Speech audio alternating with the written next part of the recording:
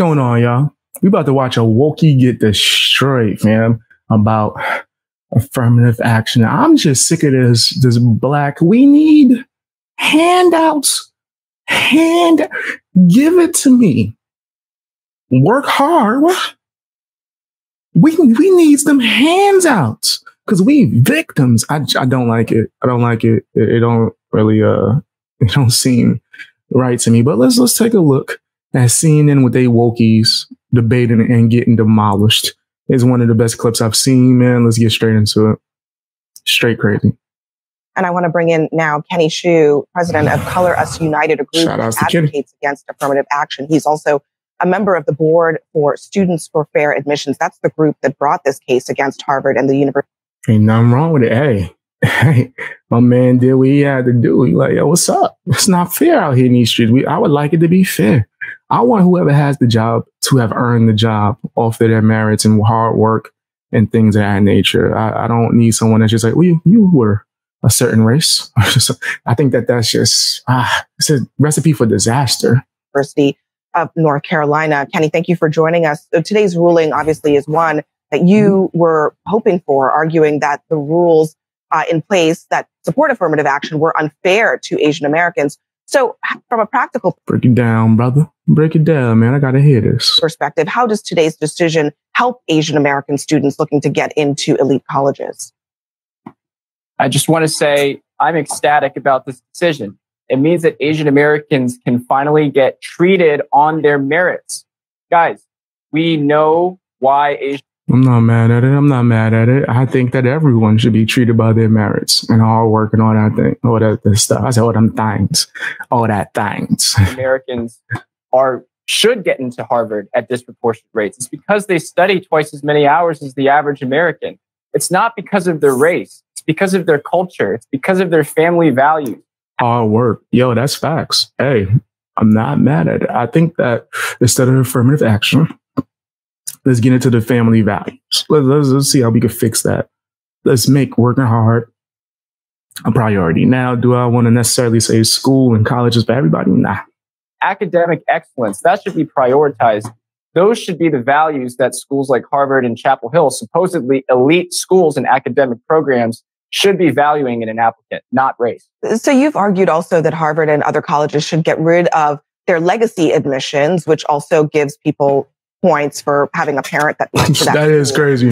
That's not happening here. I wonder why not challenge that, which is also presumptively an obstacle for Asian Americans being treated fairly.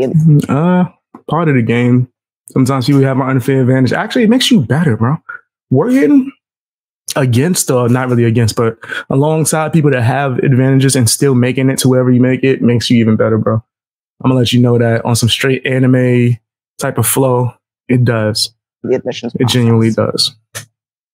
Well, I hope you followed the case, but Students for Fair Admissions has challenged legacy admissions repeatedly over and over again. In fact, we argue that the way that Harvard could implement some of their diversity policies without discriminating against Asian Americans is to get rid of legacy admissions, which, as you know, disproportionately. So then what is she talking about? That means she don't know what she's talking about at all. My man started off, I don't know if you've been following the case, but clearly you misinformed. I thought we were on the news. He's right. White applicants. In fact, 33% of Harvard students who are white are legacy, and they have a 5 times more likely chance of getting in if you are legacy. So you really want to ensure diversity in admissions? Get rid of legacy admissions. I ain't mad at it. I also don't care. I'm one of those people, I'm going to go hard no matter what. No matter what. It don't matter to me. But yeah, whatever. If you want to make it more fair, then I guess that would work. Right? You know, let's take away both sides, the legacies, and let's take away the whole you're black or you're whatever color you get in. Let's take away that. That's affirmative action, in my personal opinion, just set up for failure. You heard today President in my personal opinion expressing some concerns over socioeconomic factors and inequality being made worse given this decision. He also presented what he called basically a way forward. I wonder if you take race out of the picture and you do what the president is suggesting, taking socioeconomic status into consideration, do you think that that would be fair to Asian American students as well? No, I don't. I think that admissions should be only based on merit. And the reason why is because... Yeah, so they're trying to say that if you make money, like if you come from a rich family, then you shouldn't be allowed a good education? That's pretty messed up. Or are they trying to say if you're poor, you deserve a better chance? Yeah, that's stupid either way. Why are we asking a university to calculate somebody's level of adversity? Right. I think that sets a very bad precedent for anybody trying to get into college. We should be treated on the basis of our merits. We should be treated on the basis of how hard. Yeah, that's crazy. Why does your diversity, what skin color you are, what your race is, why does that even matter? Right? Why does that matter at all? It makes no sense. Yo, it's crazy. Our study, our SAT scores, our grades, a name-blind, race-blind process is what I would advocate for as president of Course United. Can I ask you, though? I mean, colleges, obviously, they care about grades and SAT scores. I mean, no, she coming with something stupid. Filling universities of people, human beings who have other factors that they bring to the table. Why is it not okay for them to consider those things? What? The hell is she talking about? I don't know if I was supposed to be confused by that. Why are they bringing humans here? I'm over here sweating. You can tell this is hot. And mind you, people always be like, yo, it's because you got the hoodie on. No hoodie on, still sweating bullets. It could be because I've been working out and doing more cardio. I'm purposely trying to sweat, just not now. Maybe I need to work on my timing. I'm saying if you're going to consider those things, you should consider them without respect to race. Sure. So as you know, a lot of Asian Americans... Sure. That's exactly right. But socioeconomic status, if you take race out of it, let's call it socioeconomic status, where whether or not they grew up wealthy or poor is... Yo, fam, you're not hearing them. It should be based on your merit. How hard are you working? What's your grades like? Right? These are the things that are important when it comes to that. Like, come on, you're wilding. You're straight tripping. Is that not something that colleges might have an interest in considering? The reason why you shouldn't consider that is because you should consider the success of an applicant.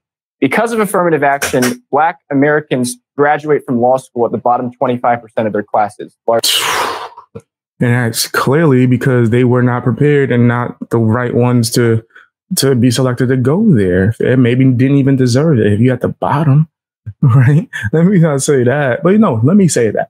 Let me say that, fam. That's a crazy stat. That's insane, right? And I would like to know how many of those people were put in for affirmative action. Largely speaking. What was the test scores before they got in? That. We want Black students to succeed. We want every student to succeed, low-income students to succeed. But you have to put them in scenarios, in places where they're likely to succeed. And lowering your standard to admit somebody of a socioeconomic status or race would not help them do that. In fact, it would harm their graduation rate. He's 100% right, man. That's crazy. Lowering the standard is never a good option. Excellent. Well, as the case also points out, the standard isn't necessarily lowered because if students are all admitted. The question is whether race can be an added consideration. It is lowered. That sounds crazy. If race is an added situation, then the standards are lowered because it's not going based off your merit. What is she talking? And this is people that's on the news. She's a professional. She's a journalist. A tipping point. No, the standard is lowered. The standard is lowered. The standard is lowered as yeah, she's bugging. Shout outs to Kenny. I don't know what he do. If he got a channel, I'm about to follow. Because, don't let her say that dumb stuff. Like, no, it's just not lowered. By definition. What are you talking about? Admissions data shows an Asian has to score 273 points higher on the SAT to have the same chance of admission as a Black person. So the standard is lowered for Black Americans. That's messed up. Thank you for your perspective. We really appreciate it. Oh, just get him up out of there, huh? Just get him up out of there after he destroyed you. After he made you look foolish out here in these streets. And let's get rid of him now. It's a shame, fam. Straight shame. Yeah, I'm riding with what he was saying. The woman wasn't making any sense, and it sucks because this is supposed to be her job. Straight crazy. Let me know what you think in the comment section. Hit the like button, all that good stuff. Watch more videos. Sign up for my Patreon or my channel memberships if you're able to. Gives you exclusive and early access as well as access to my podcast. I got a podcast. You can check it out on memberships, or you can check it out via Patreon as well. And check out my music. All the links to everything I just said are in the description.